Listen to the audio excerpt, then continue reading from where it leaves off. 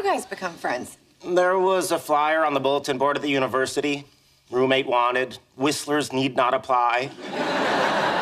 And you moved in anyway? I assumed he was joking. You'd be surprised how many particle physicists have a whimsical side. Well, what about Howard and Raj? I mean, how did you become friends with them? I don't know. How do carbon atoms form a benzene ring? Proximity and valence electrons. Well, yeah, sure, when you put it that way. But it all worked out, right? I suppose.